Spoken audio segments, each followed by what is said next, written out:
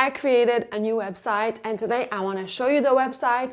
I want to tell you why I closed my Etsy shop, and I want to tell you how I made it and why I chose Squarespace. I am not sponsored by Squarespace. I wish I was, believe me, I wish I was, but I'm not. I just like it. I'll tell you all about why, but let's go and check out my website. My website address is syndia.ca because I'm in Canada. It's a very simple website with only 2 pages. Let's go to the bio first. I wanted to keep my bio super short, to the point, and not be artsy-fartsy about it. Just like say basically what I'm about the shortest possible way. I was born in a tiny rural town in eastern Quebec, surrounded by expansive forests, hills, and crazy cold winters. Really cold winters. I studied design in college and fine arts in university, and these days I like sharing my creative process in weekly art vlogs on YouTube. I'm naturally drawn to bold, expressive lines and colors. Anything that is halfway between figurative and abstract has my heart. I'm currently working on a brand new collection of paintings inspired by music and that special flame that makes each one of us uniquely beautiful. The collection will be released sometime in 2022. That's a little bit about the collection. I'll talk about it more in the weeks to come. And let's go to the homepage.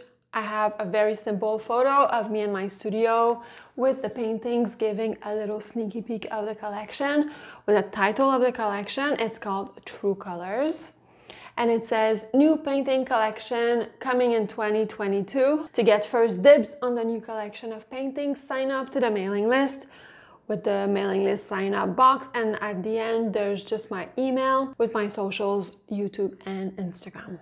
And now, why did I close my Etsy shop to go to my own website? The reason that I opened an Etsy shop in the first place was because in my mind, I was thinking that because Etsy is such a big platform with so many people going shopping, I might have more chances of people being interested in what I had to offer than me trying to get eyeballs on my stuff on my own in my own website. Not the case, because like with all big social media platforms, you have to cater to the algorithm. So people weren't seeing my stuff at all. In order for people to see my listings, I would have had to post new listings every day, have a big inventory of like hundreds of listings, constantly pay to refresh my listings daily to keep the Etsy algorithm happy. I didn't want to expend all my creative energy in catering to an algorithm. And I decided that I would move to my own website. If I didn't get any sales selling printables and digital prints for like $5 or $10, I wasn't gonna sell original paintings on Etsy for hundreds or thousands of dollars. So I thought, may as well have my own website and that direct relationship with potential clients or potential people that would be interested in my work, because Etsy doesn't offer you that. You're not allowed to contact people directly.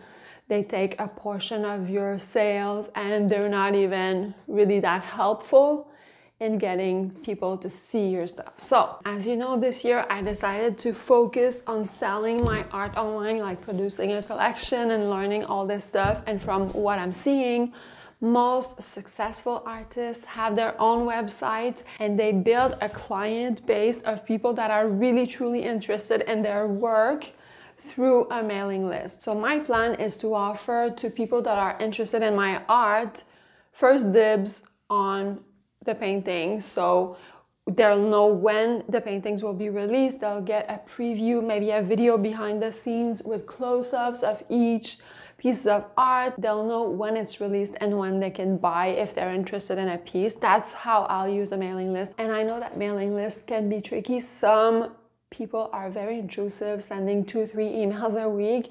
I've had that experience signing up to a few like coaching seminars and things like that, and that's not what I want to do. I think I might send like 2 to 4 emails a year And the point is not to have a million people on my mailing list. It's really to have people that are truly interested in the artwork.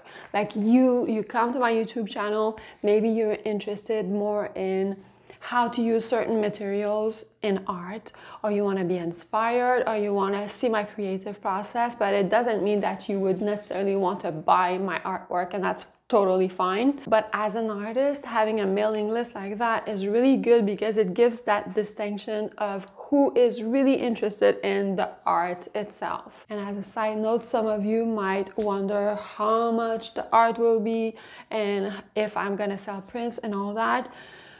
I understand that art is expensive, so a smaller format, I don't think I'll sell it less than $200, so it's probably gonna vary from a couple $100 all the way up to maybe $4,000, depending on how huge it is. And I think I would love to be able to offer free shipping worldwide, so I'm still thinking about prices and shipping and all that stuff. So I get that it could be expensive, it's not for everybody, I fully get that.